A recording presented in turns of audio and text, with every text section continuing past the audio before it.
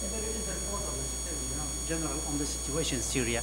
He claims that so many areas are occupied or controlled by the opposition. Also, we've seen that in the last 4 days, 11 Lebanese were abducted by the Syrian opposition, and they are talked about freely by the Free Syrian Army. These acts of terrorism and the control of cities, how can you expect the government to pull out the troops away when there are territories inside Syria occupied by somehow terrorist groups? Well, I don't think anyone has suggested that there are certain areas of Syria that are occupied by terrorist groups.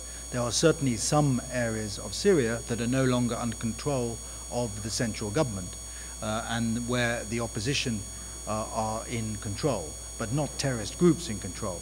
And I don't want to confuse that with the abduction of the Lebanese for a period, but they have now been released happily.